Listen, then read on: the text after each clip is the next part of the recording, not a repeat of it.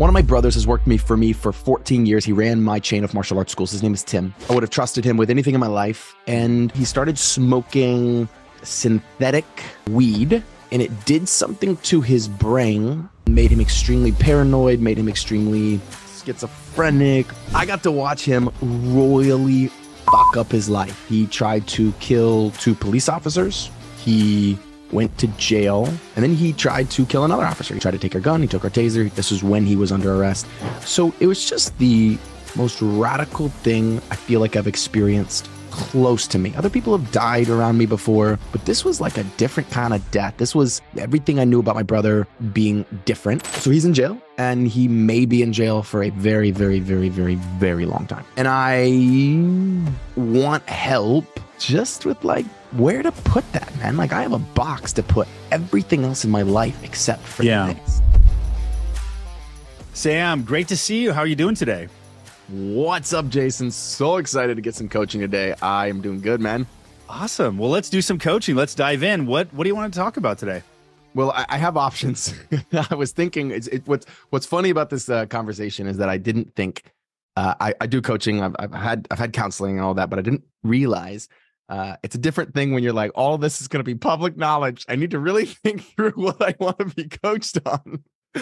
But no, thanks for doing this. I'm super honored to actually be on. So I have 2. I was going to get your advice on which one. I can go into like some success stuff around a big like net worth money goal, or I have a very personal situation, which I actually don't mind being personal. But it's a very personal situation around that is family related, that has more emotional stuff involved. So I was going to just like be like, hey, which one should I go into? I bet you we'll probably talk about both. They're probably connected. So you choose where to start. All right, man. I'll start with the personal one. That's actually been top of mind for me recently. Okay. And I guess my request, or the thing that I feel like I need coaching on, is just how to process a situation that came into my life that I never, ever, ever in a million years thought I would have to deal with. So my family was homeschooled, big family, 8 kids. We all were raised, no drugs, no anything, all homeschooled, Christian upbringing. And one of my brothers has worked for me for 14 years. He ran my chain of martial arts schools. His name is Tim. And I would have trusted him with anything in my life. And it was the weirdest thing. He started smoking some synthetic weed, and it did something to his brain and made him extremely paranoid, made him extremely schizophrenic, and made him do crazy, crazy, crazy stuff. So he was the CEO. He was 24, 25 years old, no college degree, making $120,000 a year. And I let him go because I told him to quit. He was like, nope, this stuff makes me feel powerful and awesome. I let him go. I obviously dealt with all the business stuff. Like that wasn't even really what this is about. And then I got to watch him. I can curse. Cool. Yo, fuck yeah. We're adults here. It's English language. You can use the English language. All right, cool. I got to watch him royally fuck up his life. He tried to kill 2 police officers. He went to jail, had a $40,000 bond. I asked my parents, my wife and I asked my parents not to bail him out. They bailed him out. We wanted to get him bailed out to a rehab center. He didn't. He just got bailed out because my parents wanted to. And then he got arrested again just for doing weird stuff. He was like he had a massive God complex when he was on this stuff. And then he tried to kill another officer. He took her gun. He tried to take her gun. He took her taser. This was when he was under arrest. And so it was just the most radical thing I feel like I've experienced close to me. Other people have died around me before, but this was like a different kind of death. This was everything I knew about my brother being different. And I'm not sure that it's just been incredibly difficult. So he's in jail, and he may be in jail for a very, very, very, very, very long time. And I want help just with like where to put that, man. Like, I have a box to put everything else in my life except for this. So I get angry. I get how it shows up in my life is I get angry. I get super short with my wife when I'm feeling whatever I'm feeling. I get, and it's has nothing to do with her. It's just like all like weird. I call it Tim stuff. Like that's like literally what we coined this box of whatever. And I want to move through it. I don't know. Do I want to move through it? I don't know if I want to move through it. I just have no clue what to do with it. I guess is the truth of it. I love him and I'm angry at him, and tons of hurtful things were obviously done from him to me in terms of my family was always tight. Tim was always my closest sibling out of 8 of us. Yeah. So for us to meet up and him to yell at me, the top of his lungs, that I'm nothing to him and that I'm on his hit list, and it wasn't him. There's the stuff he was on, right? But to be able to he's go not through there that, right now. Yeah, he's not there right now. Yeah. Yeah. Yeah, man. So it's I guess I do. It's been okay. So here's the emotion. I feel like it's been incredibly scary for me because when I look at Tim pushes the limits, and I see a lot of those same qualities in me. I see like a lot of the same things that got him into trouble. I feel like I have. Like we're very close. We're very similar. Like he loves to push limits. He would do, open relationships because that was limit pushing from what we were raised. He would do all this stuff.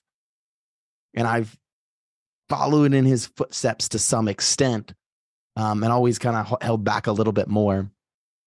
In a perfect world, I would just be able to let it go and love him more, and also like learn from the situation what I can learn about me, and just also why it's effing with me so bad. And I don't know why. Tons of tears, tons of anger, and maybe that's just part of what I have to go through. Like I don't know, and if that's what you tell me, then great. Like that's just the process, and I will go through the process. Yeah. Is he your older brother, younger brother? He's younger. 2 years, a couple of years, 2 years. Yeah. Where are you out of 8? What number are you out of 8? I'm 5th from the top. 5th from the top. Yeah. So middle child. Yeah. That's a lot. That's a lot to process.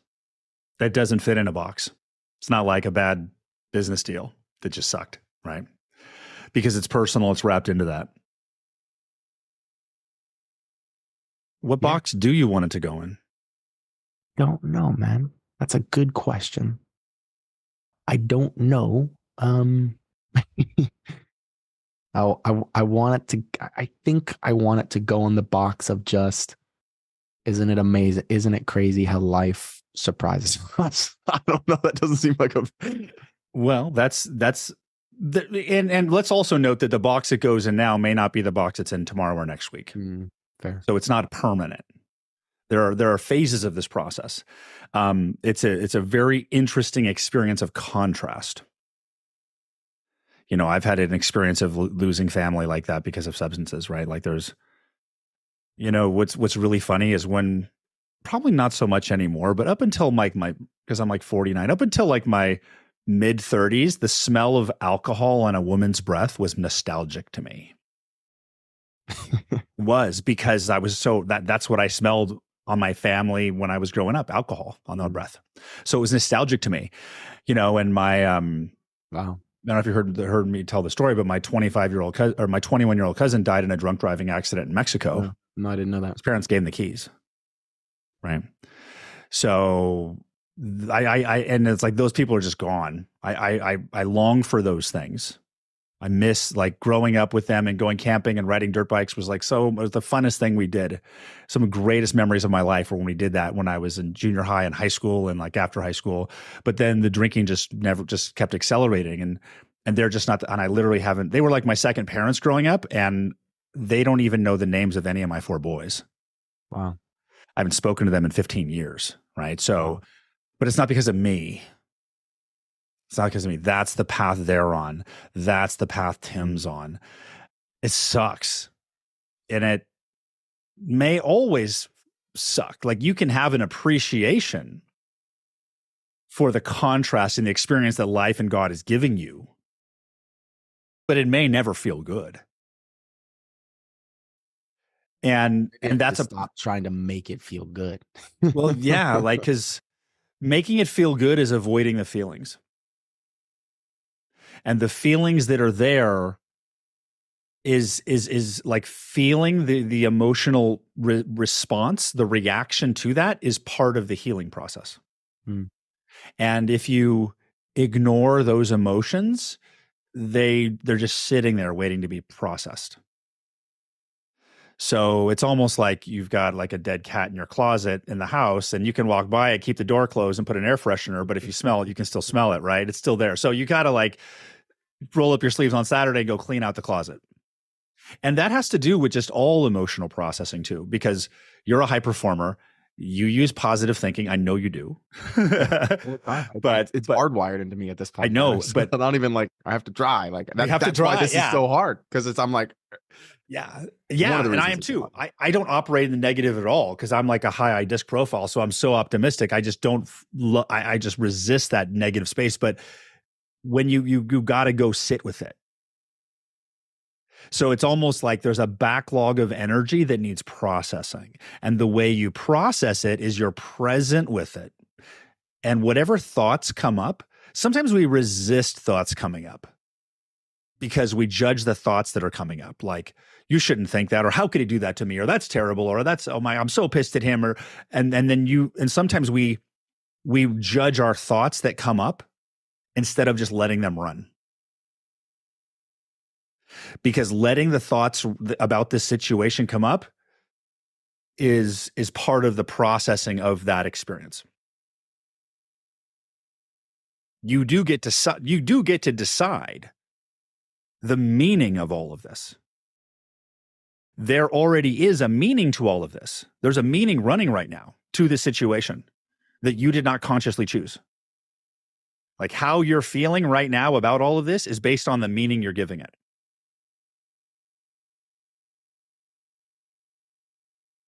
That's kind of like we could call it like the global frame of this experience. And that meaning is was created by your brain based on its beliefs about life and about the situation and that. So what is the meaning you're currently giving this situation?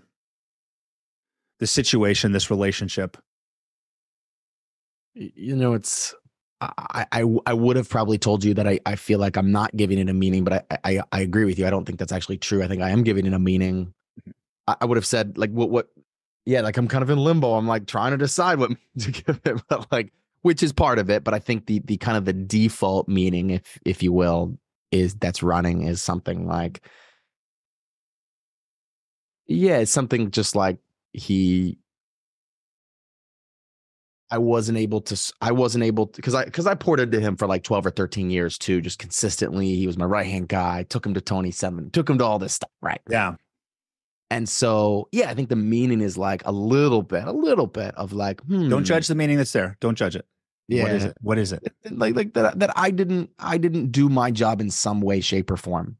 Like, if I couldn't stop this and I was his fucking coach, mentor, like, what the hell? Like, and I had him, and he was the closest guy for 13 years. Like, I should have been able to create more change in him or help put him on more of a quote unquote better path. That's some of the meaning. The other meaning is that like this is permanent for him. Like, he is not getting out, and that may or may not be true. Like, he's got lawyers and he's got stuff, but that's definitely a meaning, and that he has completely effed up his life. Yeah. And even as I say that, I'm like, compared to what I think his life should be like. True, right? Yeah. Yeah. Get out of this so it doesn't bother me. Yeah.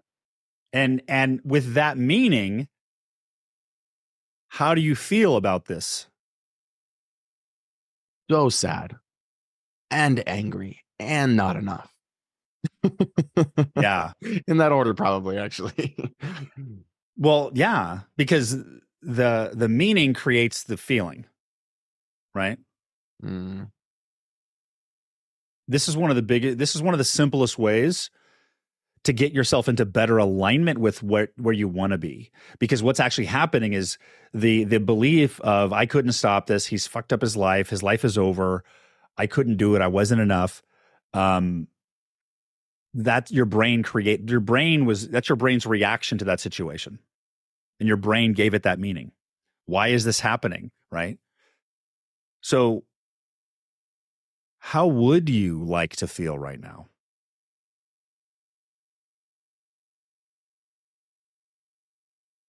I do feel a release when when I do feel sad to some extent. Like almost what you were saying earlier about me, and that's such a great reminder, like not having resistance. I wrote down like no resistance, like not having resistance to some of those things that do come up. Yeah. Do I want to feel that way permanently? Absolutely not. But I don't know why. There is an interesting, like, when I cry, when I'm able to be sad about it, that does feel good in some way. It's not normally how I show up, but that does feel good. You feels good because you're being authentic. That's why.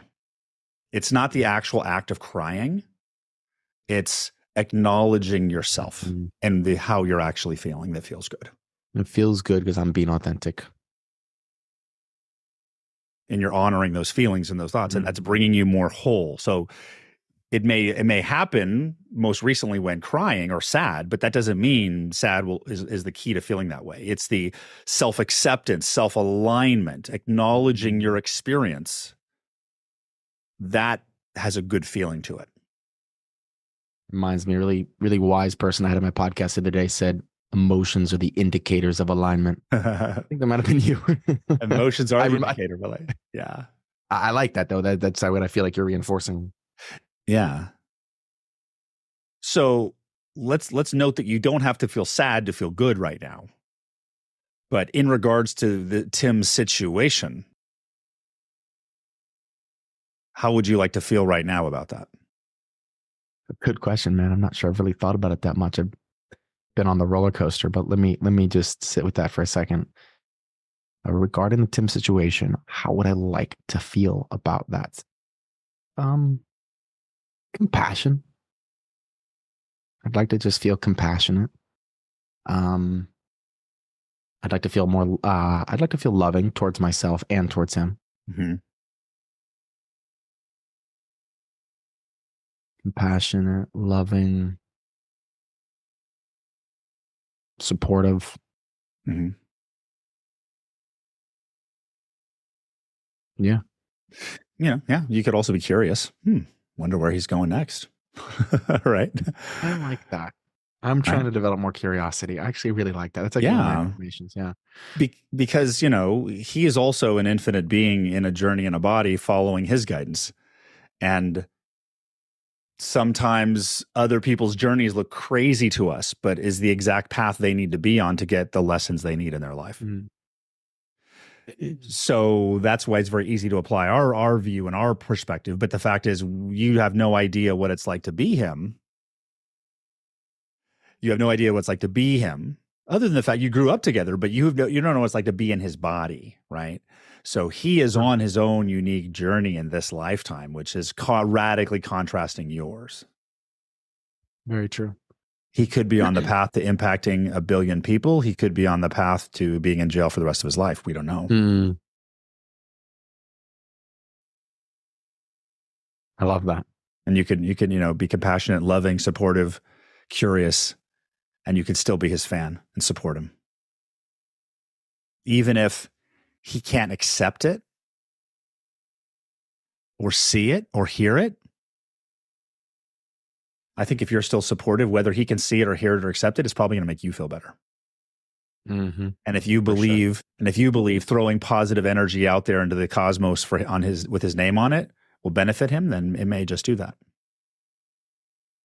So if you want to feel compassionate and loving and supportive and curious, and maybe his fan, what meaning would you need to give this experience instead of, I couldn't stop this, he fucked up his life? What's a meaning you could give this that would make you feel compassionate, loving, supportive, curious?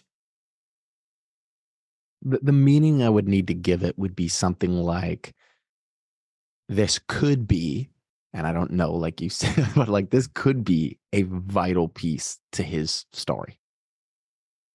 Like this could be, like, I don't know. You're right. I don't know. It doesn't seem like the most likely place, but I don't know is the truth. I don't know. Like there are definitely, I mean, as we're talking about this, I'm like thinking of people that have been in jail for a long time that changed the world, right? Like, yeah. Like I think Jesus died, right? Like he just like died on a cross. Like Nelson Mandela was in jail, right? Like for a long time. Yeah. it could be a vital piece to his journey.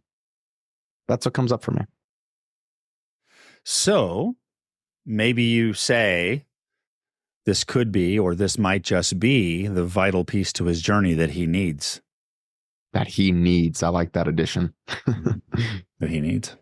This could be a vital piece to his journey that he needs. Life And works then I could be happy for him. This is the truth. Yeah.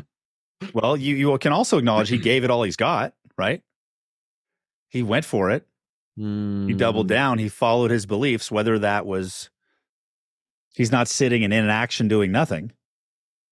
That runs in the family. My dad was very similar. He was all freaking in. So he's all in, right? You know, we can hope and pray that he goes. It pivots with more positive outcomes that everyone else can see. But hey, he gave it all he's got. Trying to kill multiple police officers, you got to be all in on that, right? You know? Yeah, you do. You really, really, really do. You got to be all in on that. Like that's a keynote speaker right there. You know, like that's a $25,000 keynote opener. How I took the gun away and didn't die. It's true. Yeah. Yeah. That's a meaning too, man. That's a meaning too. Like he absolutely could be dead. Like you go for a gun, like you're going to get shot. Like that's normally how this works. Did he use any of your training to not get shot? Did he use any of my training? That's kind of an effed up question because I feel like he also used the training to go after the gun. Well, yeah, but he's not dead because of your training. He's not dead. Yeah, he used a lot of his. I wouldn't say it's his martial arts training that did get him shot, but I would say it's probably his communication skills that did get him shot, or his knowing when to. You know that you can also say, "Hey, I trained him well enough so he didn't die." You can take credit for that. Look at all these alternative meanings. I trained him well enough, so I talk with him on Thursdays. I'm sharing some of these with him. He calls me from jail on Thursdays. That's kind of our new little time. Which it's been super difficult to chat with him. Emotionally difficult, not because I don't love him or want to chat with him even, but that's a $25,000 keynote. Right? So that's because him and I were business, like his only career was me his whole life. Like I was the only one who ever really paid him like money to work, like because he ran martial arts schools and that's what I did. Yeah. But to go through this, but to paint a vision of like, man, if you ever do get out, you and I have another business to create. It's not a martial arts school. Meditation school. Wow. Or not if, when you get Yeah. Not if, when. That's a beautiful, compelling future actually for him. Cause he's mentioned, he'll be like, when I get out, maybe I'll work for a martial arts school again. And in my mind, I'm like, I don't know if that's the thing you should be doing when you get out. We deal with a lot of kids. You probably have some felony records. Like, but that doesn't need to be decided right now. Right now he can. That's right. It's right now. That's his process. Yeah. You can work. You can do that when you get out. Sure. Mm-hmm. Because it's also, he may need help holding the positive outlook in the situation. Yeah, you can absolutely do that. We did it once. We can do it again. Mm-hmm. Now, it's not like you're 6 weeks away and he's like putting me in front of a class full of kids, right? So there's... Of course. What was the other alternative meaning you just get? Oh, I trained him well enough that he didn't die. Yeah. That's great. I love that. And those meanings do create a different emotion, man. It's your experience. It's your entire experience. I think what I just learned through this last few minutes is something actually really powerful for me. And it's this. I literally would have said, if you'd say, hey, what meaning are you applying to this? My gut reaction to you, and I've done enough of this to know to go deeper than the gut, but like my gut reaction was like, I haven't applied any meaning to it yet, man. I'm in limbo. I'm like figuring out what I'm going to apply. But then I went deeper because you asked me that question. You said, well, what meaning are you right now applying to it? And I was like, wait, I guess maybe there is a meaning. Okay, let me go search and see what those are. And that's really powerful. I was not aware. I was not really consciously aware of the meanings I was applying to it, actually. Most of us aren't. In fact, this is one of the most popular coaching calls I'm having right now, given the current market situation. Same thing applies. Interesting. Are you, I talk to people like, oh my God, we're screwed. And then they're in fear, or this is the best time ever. Right. If you talk to GoBundance, some guys are like frozen and some guys are like just drooling right now. Right. Because that's the story that creates the field you're playing the game on. And that story is always subconsciously created until you take ownership and consciously create it. Your meaning creates the field you're playing the game of life on. Hell Yes. yeah. That's a quotable. Yes. And what I also wanted to ask you was, what other meaning are you applying to this situation with Tim that is causing you to doubt or question yourself? And I'm putting a few words in your mouth right now about doubting, questioning yourself, because when you said he was giving it all he got, all 100%, and I give it all I got 100%, and there's similarities between us. So I'm curious what story or meaning you are reflecting onto yourself about your own path of success based on watching his.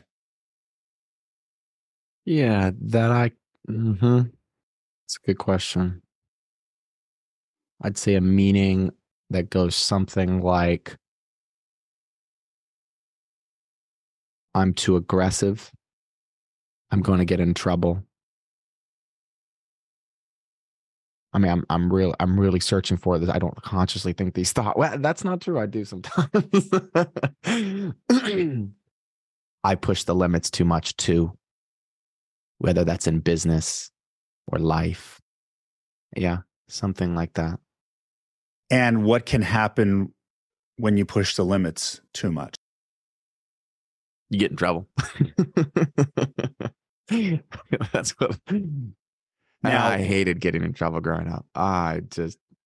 Anyway.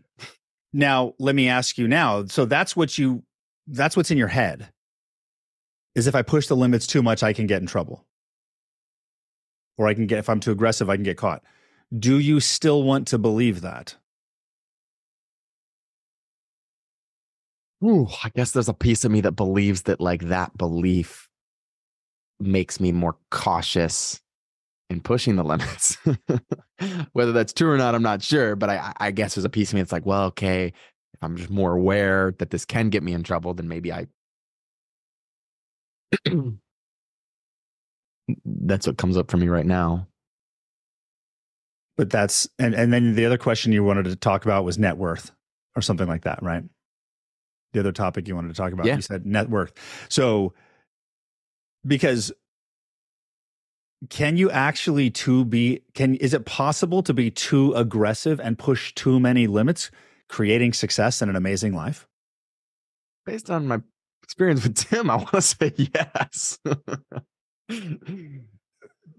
Well, for Tim, but you want, which reality do you want to live in? Yeah, I want to live in a reality where I can push limits and I trust myself to make the right choices. What's the definition of a right choice? Like one that doesn't end you up in jail. Well, you're not going to end up in jail. Come on. You got to seriously do some shit to get in jail. If you were to end up in jail, that's not your decision making, that's destiny. Okay. That means God needs you in jail if you end up in jail, right? But what I'm sensing is like a hold back, like me holding myself back. Yes. Yeah. Yeah. And dang, yes. And a lot of people almost fear their full potential. I'm not saying you do, but just in general. You'd be surprised how many people I talk to have all these rules on why they can't go 100%. Now you're a person who moves 100%. You're a high driver, hard charger, but what makes you. But take a few steps back. This is my experience of my own journey in life. But yes, I do go hard, and then I have these thoughts that I just shared with you, and I take a few steps back. I'm like, okay, I know, but you like to go hard. You like to go fast. What do you think Gary Vee would say? Do you think he'd say, yeah, play cautious? No. go hard. No, I'm agreeing with you. I'm resonating with what I'm pondering what you're saying. I'm like, oh, interesting. Like in my life, I do pride myself as a person who goes hard. And then these thoughts that you just are challenging, I feel like, of like, I go, okay, well, I don't want to go too hard. I might get in trouble. I might end up in jail. I don't want to go too hard. I don't want to push too many limits. This is not what, and then boom, boom, boom, I tighten everything, I kind of come back. So so try this out loud. The only way I can go too hard. The only way I can go too hard is to not be my authentic self. The only way I can go too hard is to not be my authentic self. The only way I can go too hard is to not be my authentic self. Let's continue. And if my authentic self likes to push limits. And if my authentic self likes to push limits. And go really fucking hard. And go really fucking hard. Then I'm supposed to push limits and go really fucking hard. And I'm supposed to push limits and go really fucking hard. That's why I'm here on this planet. That's why I'm here on this planet. To embody everything that I am. Keep going. To embody everything I am. To embody everything I am. And conquer all the fears I have of being me. And conquer all the fears that I have of being me. Could you drop that in the chat? You don't need it. You got it. It's in your head. Boom. And that very first statement was said in a way that your brain wouldn't understand it intentionally. But it was said that way to scramble the old belief. Even though you're trying to make sense of it, you can't, but it also scrambled the old belief at the same time. Beautiful. Yeah. Beautiful.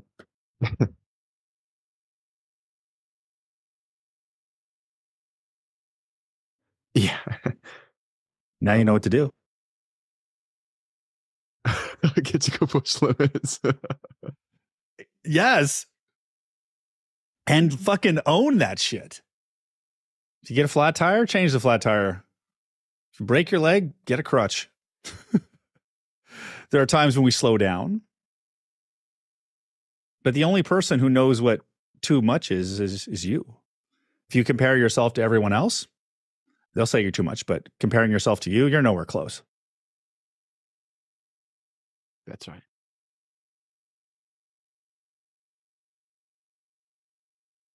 And let me also say that getting close to that limit isn't just more work.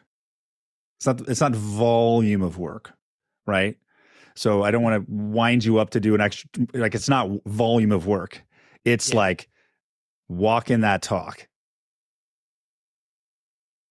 No, man, there are so many times in my life, in my relationship, in my my communication, like just how I talk with people, where I don't push limits. And I'm more aware of it now, like literally right now in this moment. I'm aware of those situations because they're flooding to my brain of like, you don't push limits there because you don't want to upset, or you don't want to get in trouble. Or you don't, and that sounds so weird because like I'm a grown ass man. Like, why should I be worried about getting in trouble? But that's or not, or I don't want to upset the status quo or whatever. But there is a huge piece of me that in my authentic self, I do resonate with my brother. Yeah. And I do push limits.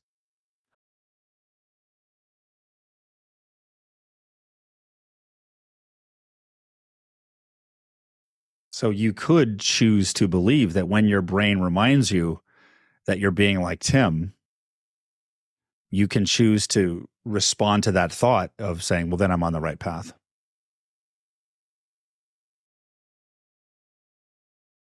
Could you say that more, Tom?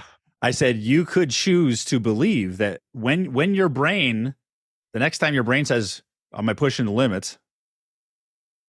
You can say, well, that's why I'm here.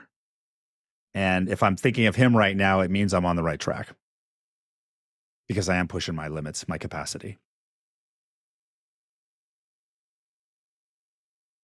Because if I don't push my capacity, if I don't push my limits, there's lives out there that I'm not going to touch.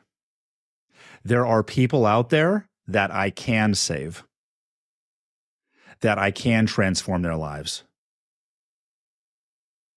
And if a handful of people are going to call me too aggressive for operating this way, those whose lives I change are worth it.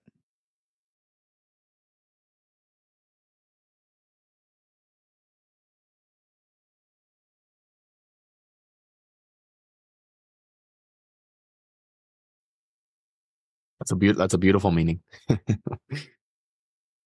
And I'm not even sure I need that meaning, man. I think it's enough for me to feel what I felt so deeply when you shared that little statement I was repeating after you was just permission to be my authentic self. Just that is like, that in and of itself is just like a releasing of 1,000-pound weight around your neck. Like, yes. Cool. Like, cool. It will. Yeah. Awesome, man. It runs in the family, man. My dad was a leader in his own way. He was a doctorate of ministry. He got excommunicated, which is like the technical term for Christians to like send you to hell. Cause he'd get up every morning, he'd study the Bible, and he like would come to these conclusions. He'd be like, I think the Bible is like really this. I thought it was this, and now it's this. He was always on like this cutting edge stuff. And church was just like, yeah, like, no, you're out. Like, that's so far out there, right? My dad is totally a limit pusher. Totally. Yeah. So we get it naturally. And I think there's even, and I can see now how some of that forward, back even comes from my dad. Like seeing him get excommunicated and that'd be so painful for my family and and all this drama, right? And it's like, okay. Like, but we get it naturally. Our family gets it naturally for sure. Yeah, you all are definitely here to make an impact. Mm.